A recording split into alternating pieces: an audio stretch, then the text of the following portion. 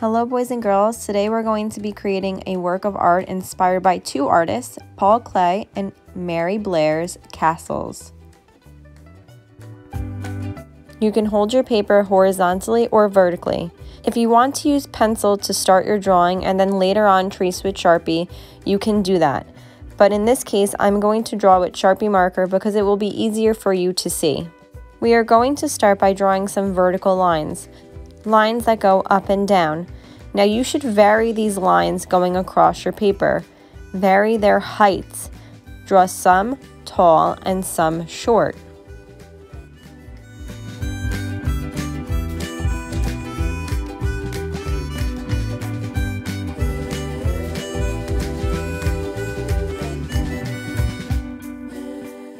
Next, I'm going to be turning these vertical lines into the towers for my castle by connecting them with horizontal lines. You may find that you need to extend some of the vertical lines, this way you can vary the height of the towers. Now, if you have some extra space on the ends, you're simply going to draw horizontal lines reaching towards the edge of the paper from the last tower. Now I'm going to add some detail to a few of the tops of my towers by using just a basic shape, maybe a triangle, a half circle, or maybe even a rectangle or a diamond shape, whatever you choose. Feel free to even add some flags at the top of your towers like Blair did.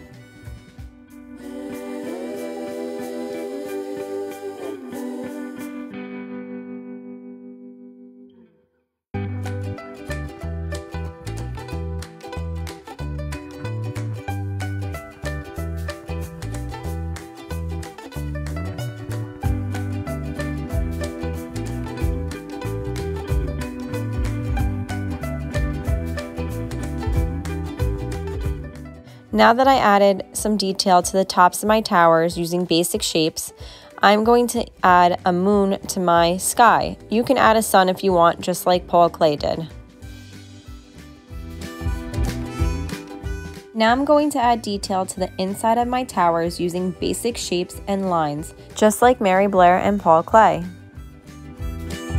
Be sure to vary the lines and shapes you use. Maybe you use vertical, horizontal, diagonal lines. You could even use wavy lines, zigzag lines, or swirling lines. And when it comes to shapes, make sure you vary the basic shapes that you use as well. You could use diamonds, circles, squares, triangles, rectangles. You could even throw in a heart or maybe a star in there as well.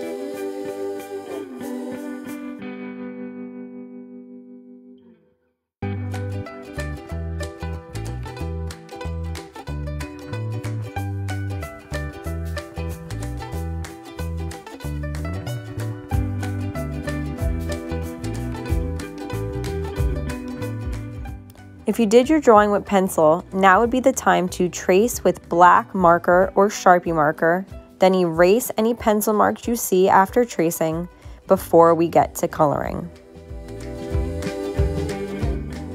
Now it's time to add some color. For this project, I would like you to choose some tints and shades of maybe 3 colors. That means some light and dark versions of the 3 colors you choose.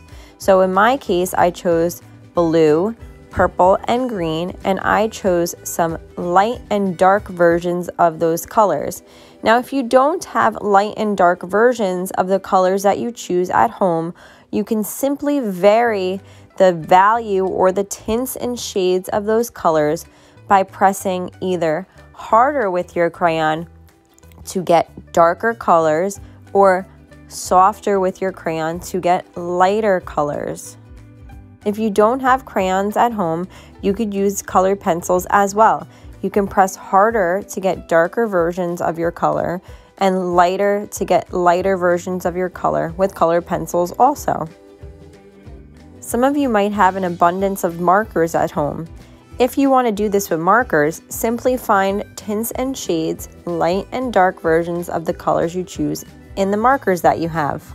The process I like to use when coloring many different sections of a drawing with different colors is to choose the first color and then color a few sections of the drawing using that one color before I move on to the next. And I just repeat this with every color until I get to the last color. And if I have extra spaces that I need to color in, I choose the colors that I would like to put in those areas.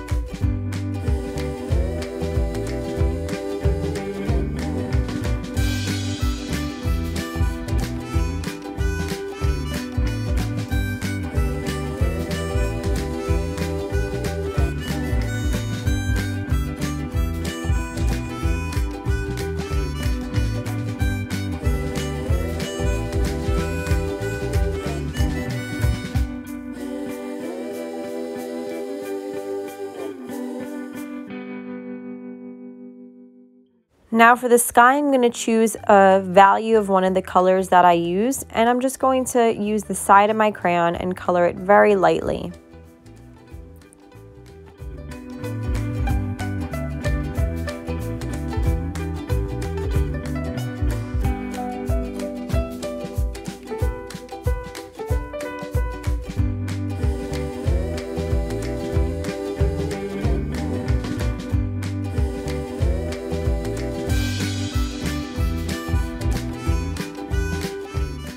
I hope you had fun drawing your Paul Klee and Mary Blair inspired castle. Don't forget to write your name at the top or bottom of your paper. And always remember to have fun, be creative, and don't worry if you make a mistake.